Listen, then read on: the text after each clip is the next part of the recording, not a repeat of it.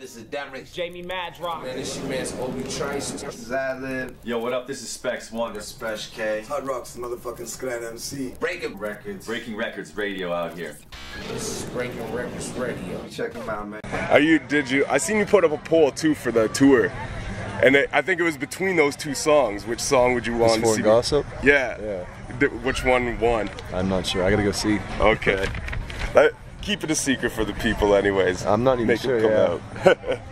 And so with the tour, you gotta go and you got Maestro and Chaclair on tour with you, which is dope. The Quit While You're Ahead squad minus Mocha. Yeah. That's dope, man. You and Maestro have been working together for years though. Where does your guys' relationship really go back to? Is it like the joint with Attorney and shit? That was the first shit we did. Yeah.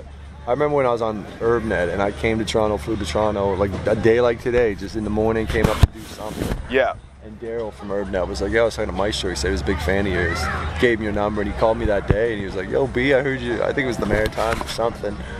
And it was dope. Like I was a Canadian kid who grew up on Maestro Fresh-Wes. Like that was like my first time dealing with someone, so I was nervous as shit on the phone, like, oh, it's cool, man. You know, it was Maestro, so. But that was it, he just kind of called me up and gave me props on what I was doing, my music and shit.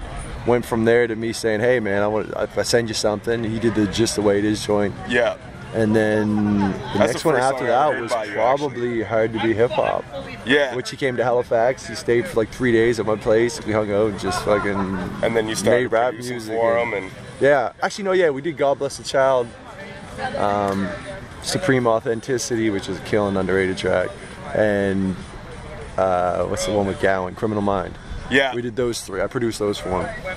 What was the second one you said? Supreme Authenticity. I don't even think I've heard that. Go check that shit. I love that beat. That was one beat, and Maestro killed it, but I wish I kept that beat. Yo, when you say it's a sleeper too, that's how I know. I'm like, yo, I gotta... Yeah, no one really paid attention to that song, but I remember that beat when we made the song. Me and him were... It was when the Blackout happened in Toronto.